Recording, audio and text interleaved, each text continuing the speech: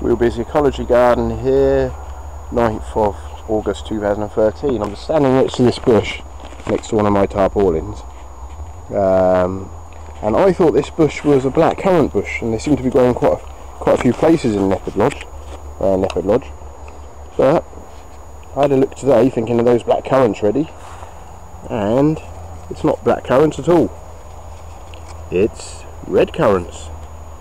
I'm not sure if red currants are native to this country or if they're introduced from South America. I mean, not South America, North America.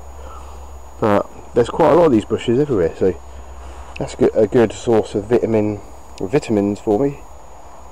And so they're obviously fruiting in August. So that means I'll have a bit of vitamins for me in August, especially if I plant a few more of these around. They're easy to take cuttings of. See you later.